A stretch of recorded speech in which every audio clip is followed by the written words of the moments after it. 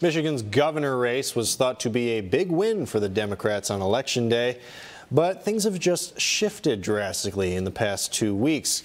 Joining us now at the big screen is Church Militan's own Michael Voris to talk about the potential fall of Democrat incumbent Gretchen Whitmer. That's right, James. Republican Trump endorsee Tudor Dixon is surging in the polls, and old Gretch, she may be getting a little nervous. All that and more next. And welcome to the Daily Beat. I'm your host, Michael Voris. A quick reminder, we're going to be answering your questions live a little bit later in the Daily Beat as our hosts are checking those chats, so fill them up with questions, guys. Also, we'll be checking in on today's social media beats a little bit later. But first, Democrat darling Gretchen Whitmer, there she is in all her glory, called both Whitmer and Whitler, as in Hitler, by her opponents, is perhaps the most Biden-like governor in the country. She's also loved by the Biden camp, that she was strongly considered for the Veep pick back in 2020. But, you know, Gretch was the wrong skin color, so they went with Kamala Harris instead. For a long time now here in Michigan, things are looking good for her, even great, unbeatable even. Back in May, look at these numbers here. Whitmer was leading Dixon by 37 points. They hadn't had the Republican primary yet, but still, that's a walloping. The Detroit News had Whitmer up 18 points at just the end of last month, and just last week, Detroit Free Press had her only up by 11 points. But now, her Trump-endorsed pro-life opponent, Tudor Dixon, is surging like so many other Republicans around the country, and we do mean surging. Take a look at what Real Clear Politics shows us right here. This is quite amazing when you look at this. These numbers here, all of these polls are within the last week. If you see right there, all of them, they're all done with samples of likely voters. You look at these numbers here, and the average when it's all done is Whitmer by 3, but one of them has her tied there, and the Steve Mitchell poll, Mitchell Research, I know Steve personally, worked with him for years, has the lead cut to 2. So, for the record, this new RCP average shows her lead is only a quarter of what these Detroit media polls were telling us. Why? What's the big shift? Well, much like we discussed yesterday, all we have heard from Whitmer and her cronies, and if you live here in Michigan, it's non-stop, are just campaign ads about how her opponent is pro-life. Peep this. If you take Tudor Dixon at her word when it comes to outlawing abortion, she's told us exactly who she is. Are you for the exemptions for rape and incest? I am not. You said no exception. But the question would be like a 14-year-old who, let's say, is a victim of abuse by an uncle. Yeah. You say carry that. No exceptions for rape and incest, or what about health of the mother? No exceptions. Tudor Dixon. That's not acceptable from Michigan. Yeah, Gretch has not stopped playing those ads. She's got like 8 or 9 of those, like, oh, she hates, hates women, blah, blah. Anyway, those exceptions that they're talking about, all of them add up to about 1% of all abortions. But Whitmer wants to kill them right up to halfway out of the womb, and truthfully, probably until they graduate from high school. These scare ads aren't working, Gretch, and it's now too late, praise God. 18 days left until Election Day, and here's the Real Clear latest projections. Now, look at this. This is truly amazing. If you look at the blue, I need to step off set here perhaps for a little bit, but if you look at the blue represents, the top line is who's ahead, what the big advantage is. These are these numbers. 15-point lead, then it starts to shrink a little bit in August, and as you move down, you get to right here, this area right here, and you see it's almost dead even. From here on out, this is October 16th, from here on out, you'll see that little bit right there is red. Why? Because they're doing the projection of all of this. And if things are continuing the trend, this says that Dixon will actually upset Gretchen Whitmer by 2.7 points. Now, it's a projection. But the producer for this, Joe Enders and I were going over all sorts of numbers on this earlier today, really digging down into some of these polls, and it is a complete toss-up, which is stunning when you think about this 15-point lead she had back here just 2 months ago. So, you know, she is catching the red wave as well. Though Michigan's gubernatorial race is the most profound of this great red swing, it is happening, as we've said, all over the country. It's happening in Nevada, Pennsylvania, New York, Wisconsin, Rhode Island, all of them seeing this massive momentum shift toward Republicans. We're looking at what might very well be an extinction level event for the old Democratic leadership, unless they can pull a rabbit out of their hat by November 8th, and the odds don't look good. Does not at all. So, Mike, from an inside perspective, what happens to a big name Politico like Whitmer when they hopefully lose? Well, look, they really go to the ash heap at that point. They'll either, you know, if you lose, if people look at her, when you lose, you get that big L, loser, on your head, and that's how people see you. And particularly that lead over here. I mean, you had a 15-point lead. This is what you look at like you're watching a Super Bowl and some team comes out and scores 5 touchdowns in the fourth quarter and wins by a field goal. You're like, whoa, do you suck? You're horrible. This is awful. So to be embarrassed like this, she'd really be kind of off the scene. You know, she'll probably get jobs in like future Democratic administrations and go to think tanks, and you know, she'll get like one of Jennifer Granholm. She'll be, you know, named ambassador to something or secretary of something or other. But your political career, normally speaking, is just about over. You get beat by that, you're done for.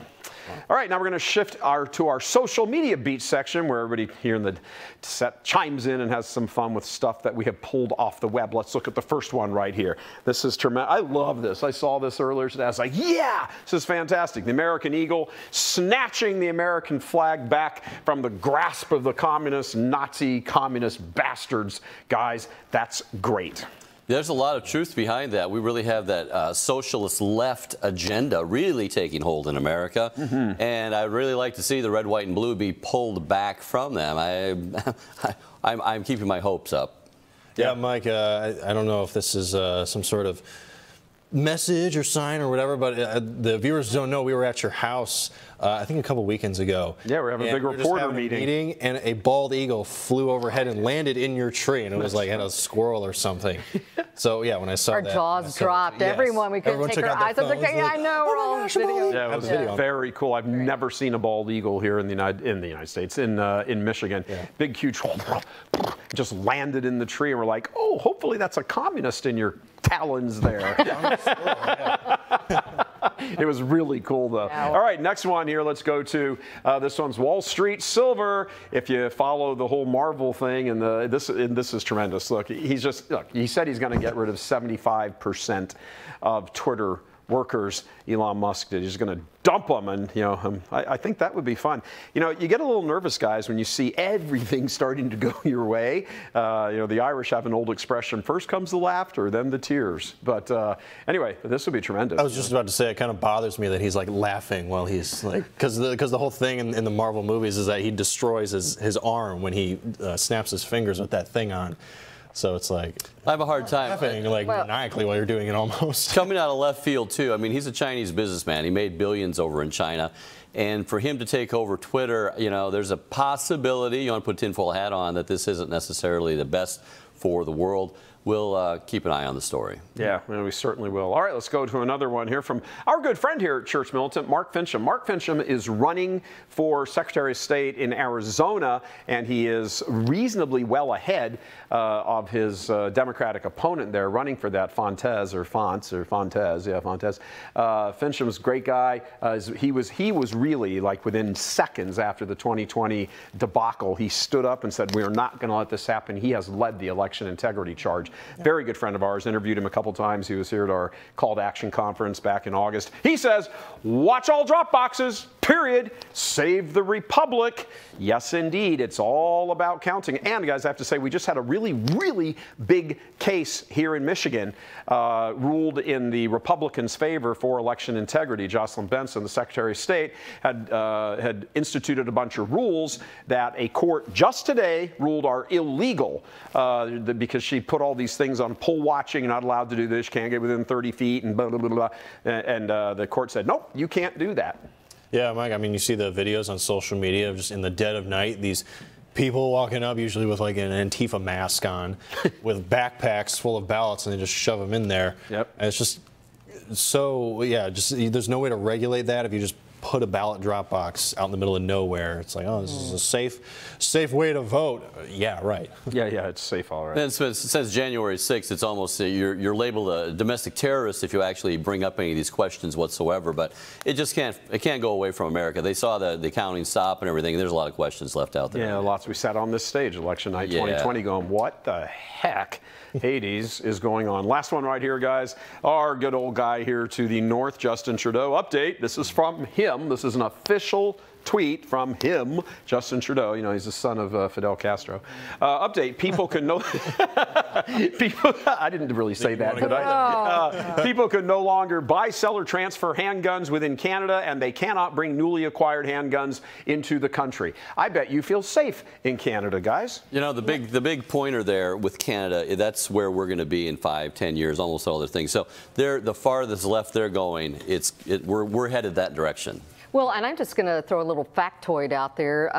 Earlier this year, I think it was during the summertime, they actually came out with a report, and it showed that 75% of all gun-related fatalities in Canada were related to suicide. They were the result of suicide.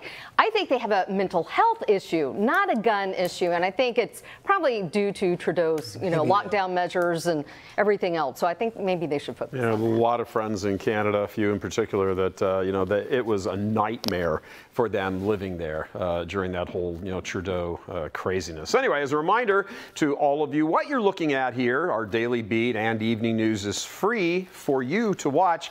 But it's not free for us to produce for you. We have an enormous budget here. There's a lot of people on staff. We have a lot of technology and everything else. It costs a lot of money to run Church Militant. So if you like what you see in here, you can give us a call at that number right there. If you're seeing this during off business hours, just leave your voicemail. The ladies will be happy to get back to you. Or you can just go donate to the donate link right away, churchmilitant.com/FFF. That's our campaign, our months-long campaign, fighting for the future. So now we're going to take your live questions. Guys, who's first? Right here, Mike. This is actually from yesterday. We were just not able to get to it. And it just kind of made me chuckle a little bit when I saw it. It says, CM staff, how do you do this every day without becoming cynical or losing faith? Yeah, well, who says we don't? I'm joking. That's a joke. I'd say probably more than anything else here, especially working in those of you who have seen wide shots of the studio area and everything, this is a pretty good group of people. I got to tell you that. I'm in charge, so I can say that and feel very confident in it. There's a lot of camaraderie here. There's a lot of sharing of stuff here. There's a lot of, support and everything else. Yeah, if you're just sitting here kind of burying your face in this stuff all the time, but, you've got other folks and friends and things that bring you up and say, yep, this is what we're fighting. So yeah, you can get down and be like, oh my gosh, I can't believe that story. But then you realize, okay, we pray all the time, pray 3 times a day, morning, noon, and around noon, and evening prayer. It's a very prayerful, concentrated, dedicated, committed crowd here. So It's a little hard to become cynical in the middle of all of that, although the stuff going on in the church is revolting. Yeah. Brad. So the word on the street is the retreat at sea is the life of Christ. Could you expand a little bit on that? Sure. Yeah. It's there are lots of things in scriptures that kind of get overlooked, particularly the Gospels. So we're going to be concentrating on that. A lot of things going on in our Lord's life when he just happens to maybe walk into a village and you hear what I commonly call like a little throwaway line. There is no throwaway line in sacred scripture. It doesn't exist. And there's nothing our Lord said that is not significant. Everything is.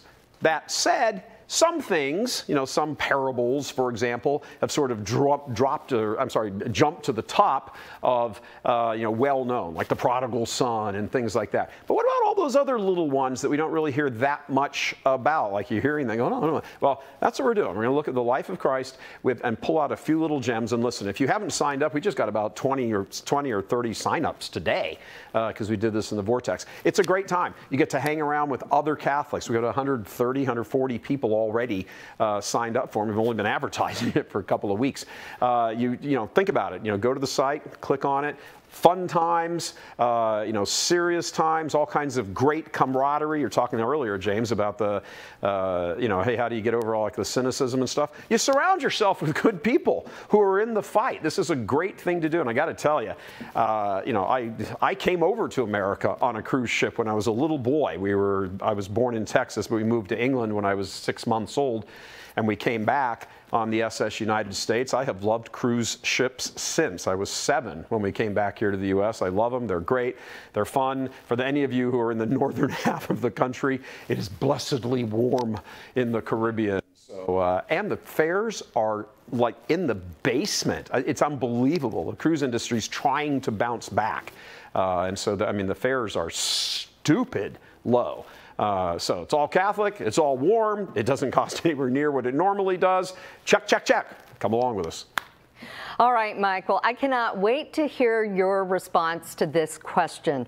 A viewer asked, with a recent Pew Research poll indicating fewer people pray today, do you think God will still act on behalf of lazy, non-praying Christians? Oh my, that is a tough question. Does God listen to our non-prayers, I guess? I don't know. Christians have gotten, you know, they've slacked off. Yeah, we actually did some numbers on that in a recent Vortex on the decrease in praying. You know, look, God will never not hear your prayer. But when you're asking for something from God, depending on what it is you're asking for, you know, you have to be in a state of grace. And if you're not in a state of grace, if you're not, you know, out of a state of mortal sin, whatever you're asking for yourself, God can't answer that for you. You need to ask, please put me back into good graces. Get me back to confession.